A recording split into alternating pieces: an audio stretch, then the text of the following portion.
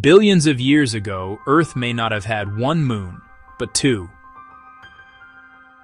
After a Mars-sized world called Theia collided with Earth, the debris didn't form just one moon. Simulations show it formed two moons orbiting our newborn planet. The smaller moon was about 1,000 kilometers wide. It orbited farther out, slowly drifting closer to the bigger one, our current moon. And then, the cosmic twist. The small moon didn't just drift away, it merged with the larger moon in a gentle, slow-motion collision. This could explain one of the moon's biggest mysteries, why its far side has a thicker crust, higher mountains, and looks completely different from the side we see.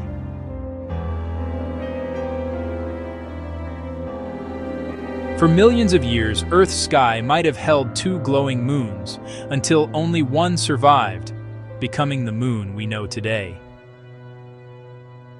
The night sky was once far stranger than you imagine. Subscribe for more cosmic secrets.